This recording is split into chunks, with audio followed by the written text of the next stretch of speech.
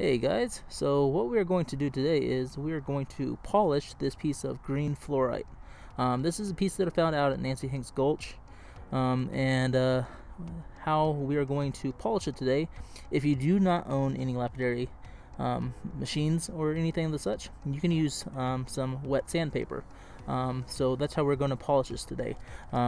This pack of sandpaper, it ranges between 180 all the way up to 3,000. You get 5 sheets of each grit. If you are interested in purchasing this, it's I believe $7.99 on Amazon. There will be a link down in the description, and it lasts a good while. So pretty much, let's see, I'm gonna come over here for a second. In order to polish the green fluorite, pretty much what you want to do is you want to have a bowl of some water or some sort, so that way you can keep getting the sandpaper wet. It's best to make sure you wear a mask, like a face mask, so that way you're not breathing in any dust, and safety glasses as well, just to make sure no little flakes or anything or dust gets in your eyes and so forth. So pretty much what we are going to do, I'm gonna open up the pack. And real quick, the reason why I am using fluorite for this video, fluorite is a soft stone, generally ranges, I believe, around 4 to 5 for the hardness, or Mohs hardness scale. And so fluorite, I've done fluorite before. I've also done agates and so forth. Agates take a little bit longer, but last time I did this with a piece of fluorite, it turned out so beautiful after I wrapped it, and I want to do it again, but on camera for you guys. So pretty much we're going to go ahead and start with the 180 grit, which is right here. I'm going to go ahead and get it wet, and we're just going to go ahead and well, let's see. So for the stone, I'm not sure if you guys can see this. So for the stone, how it has this bevel going, the natural bevel already, we're going to go ahead and just kind of put a bevel over on this side and just kind of make this the face of the stone. And I'm not sure if I'm going to polish this side or not. Maybe keep it raw, not fully sure. So we're going to go ahead and start polishing this using the 180 grit. And I normally just go back and forth using the sandpaper. We'll see how long this stage goes for.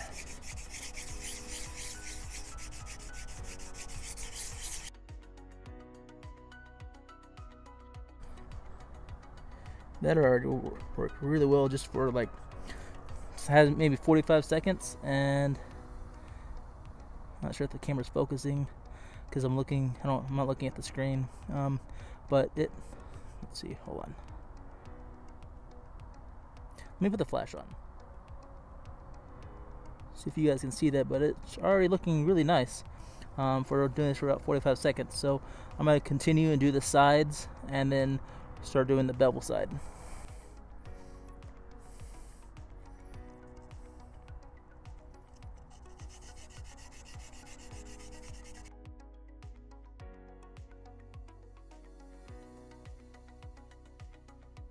Yeah, it looks nice.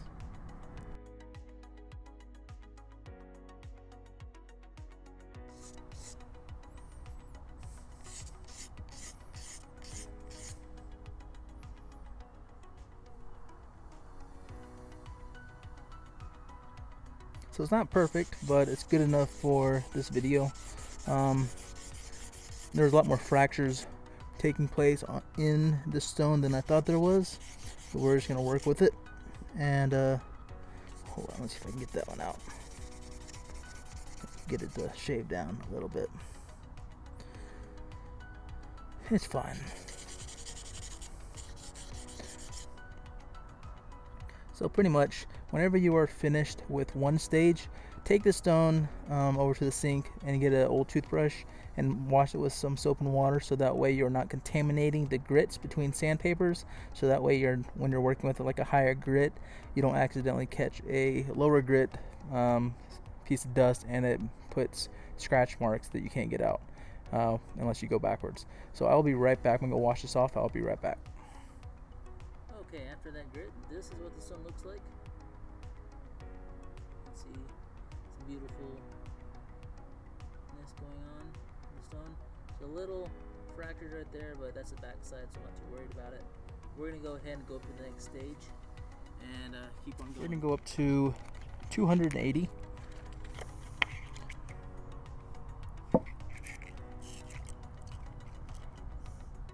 And just start, we're going to continue to smooth down the edges and any rough edge, and get out all of the scuff marks from the previous stage.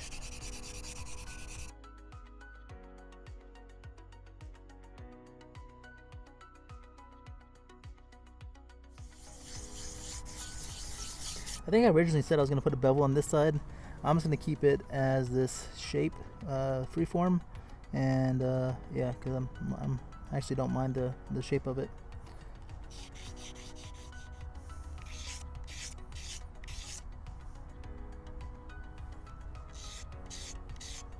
Okay, so once you get the stone pretty much how you want it, we're going to go to the next step, but first we're going to go inside and wash this off with some soap and water, and I'll be right back. Okay, so here's what the stone looks like currently. And we're going to move to the next stage. It's looking pretty good. I don't see any issues on the face of it. So we're going to skip 300 and jump up to about 400. And go from there. The next step will be 600 after this step. It's getting a little chilly outside after the sun goes down, and the water's already getting pretty cold. Let's go ahead and start though. Racing the sun before it goes down. I've been trying to do more videos outside because it's so nice. Before the winter snow and cold hits, you know.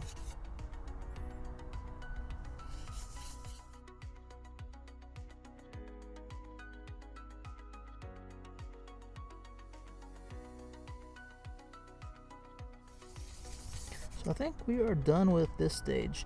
We're gonna, like I said, I'm gonna go inside, wash this off, soap and water, and be right back, and we'll be going to stage number 600. Okay, so this is what the stone currently looks like, and when, like I said, we are going to stage 600 now. So, like I said, this is what it looks like, and we are going to go ahead and start and working all the sides that we have been working to take off all of these small scuffs from that previous stage. And let's go.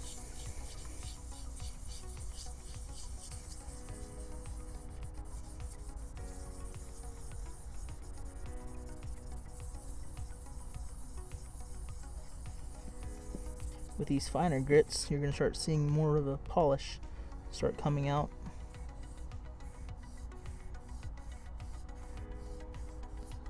And I'm rocking it right here to get the flat face of the stone and the bevel of the stone. Just trying to get it nice and even. And it is looking good.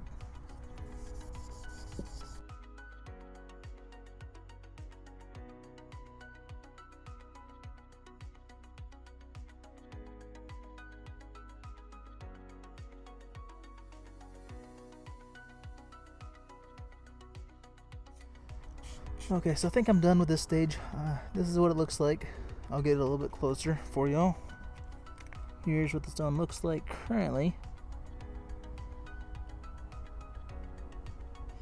And I'm going to take this inside, wash it off, and be right back on stage 800. Okay guys, here is the stone.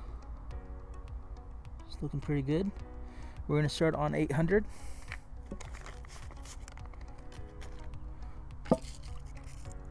Okay.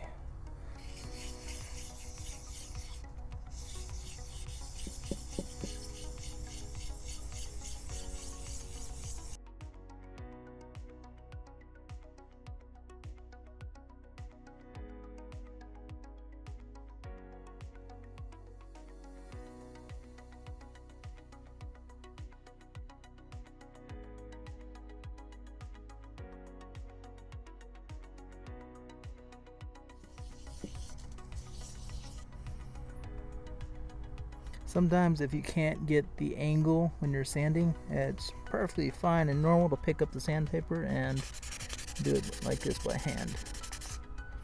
Because there's some areas I'm just not getting on a flat surface.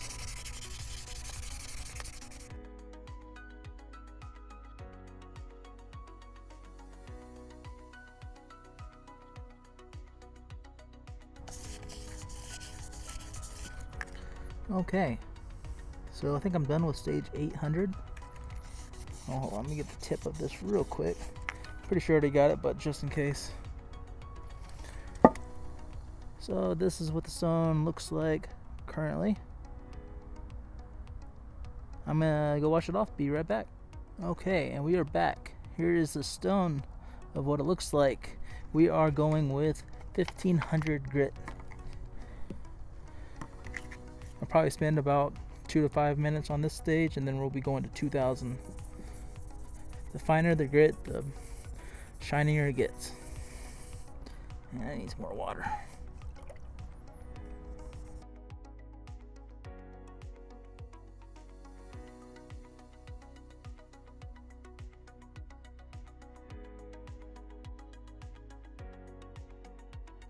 Okay, we are done with this stage, and we're going to be jumping to 3000, which is going to be the final stage. So here it is currently, and we're going to be jumping to the next stage, which is 3000 after I wash this off. Okay, which is the blue sheet.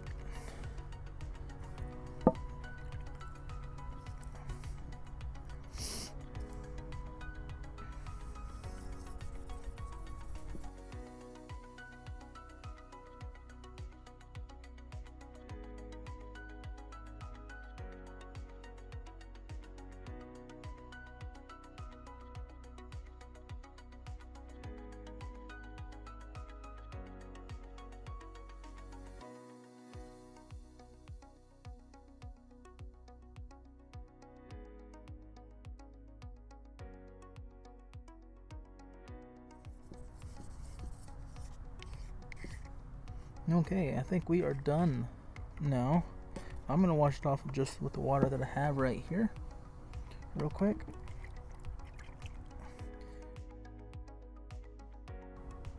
That is what it looks like. Beautiful inclusions in it. See a little bit of hematite banding going on the inside, and then on the back side, and that brown right there, I think that's some mudstone that's inside. We're gonna wash this off, and I'll be right back. So once the stone is complete, which I have it dried off now, this is what it looks like. To bring out the luster of the color a little bit more, I will soak it. I'll get some mineral oil and put mineral oil on it and let it soak for generally about an hour, and then I'll wipe it, clean it with soap and water, and you'll see the finished piece shortly after that. So let's go ahead and put some mineral oil on, help that luster color come out. Just gonna wrap this up in this soaked paper towel and see you guys shortly in about an hour. Okay, and for the final piece, this is what it looks like after it was soaking in mineral oil. Those little tiny little fractures you see is part of the stone. I believe those are healed fractures, because whenever I was polishing it, I didn't get any pieces crumbling off or anything of such, but I think it turned out pretty beautiful. I may touch up a little bit right here on the edge a little bit later, and get that a little bit more even, kind of like how this side looks, but for what it is for this video, I think it actually turned out pretty good. Again, like I said, there's a chip there, but this is the back of it, so it doesn't really matter. And earlier, I think in the video, I think I mentioned that these brown, oranges, red marks going through it were mudstone, but it's actually, there you go, you can see a better image of it right there. It's actually hematite mixed in there with the fluorite. And there's certain areas that I thought I saw pieces of calopyrite,